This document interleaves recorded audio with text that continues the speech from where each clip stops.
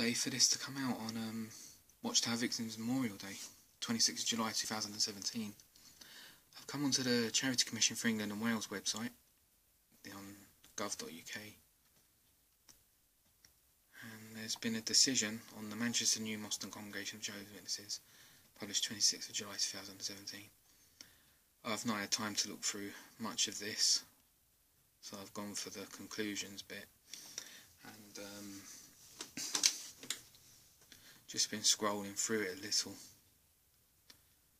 So the Commission has concluded that charity's trustees did not deal adequately with allegations of child sexual abuse in 2012 and 2013 against one of the trustees.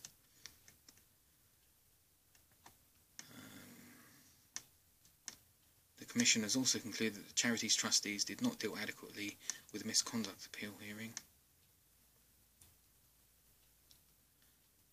It is the inquiry's view that the charity's trustees did not cooperate openly and transparently with the Commission. In particular, they did not provide accurate and complete answers to the Commission regarding the earlier allegation of child sexual abuse.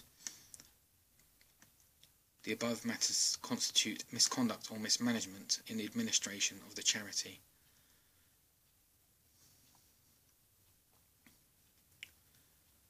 Right, there's a lot to this, so I'm just sharing the news that this has come out today.